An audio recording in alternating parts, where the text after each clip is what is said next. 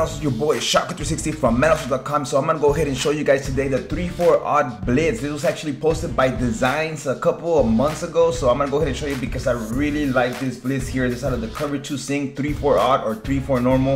If you're using a custom playbook, all you have to do is shift the linebackers to the right, move this linebacker 5 steps up, and re-blitz that DT in the middle. And that's all you gotta do here. As you guys notice, we're gonna get a nice B gap. Well, we didn't get the nice B gap here because we actually didn't re-blitz a DT, so that was a big mistake there. So we're gonna go ahead and do it again so you guys can see how this blitz works. We're gonna go ahead and base the line, shift linebacker to the right, move the middle linebacker up, and re-blitz that DT. And there we go with the B gap blitz, ready to sack the quarterback. Really easy setup. Again, it's under the 3-4 odd or 3-4 normal on a custom playbook. Base the line, shift linebacker to the right, re-blitz DT, and move that linebacker up 5 yards if he's not up.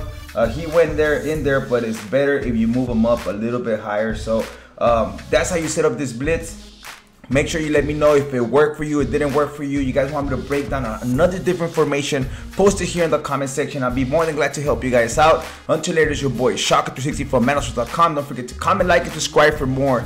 Bye. Don't forget to subscribe down here below for more tips, more strategies, more schemes, more gameplays, more tournaments, and more giveaway prizes.